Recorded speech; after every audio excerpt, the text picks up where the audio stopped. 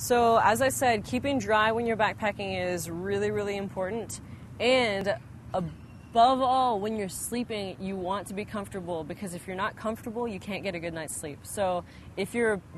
sleeping bag is cold and wet, you're going to have a really hard time sleeping, and you're going to have a really hard time the next day being able to carry on throughout the day. So what I always do is I take my sleeping bag, the stuff sack, and I stick a garbage sack inside of it, and then I stuff my sleeping bag inside of it so that I have this extra, because most of the stuff sacks are water resistant, but it's got that little drawstring on the top, you can't tie it all the way. And so if you put that sleeping bag liner in there, if you put the trash bag liner in there, it'll really, really waterproof seal it and make sure that no water gets in, make sure that you're able to have a warm night's rest.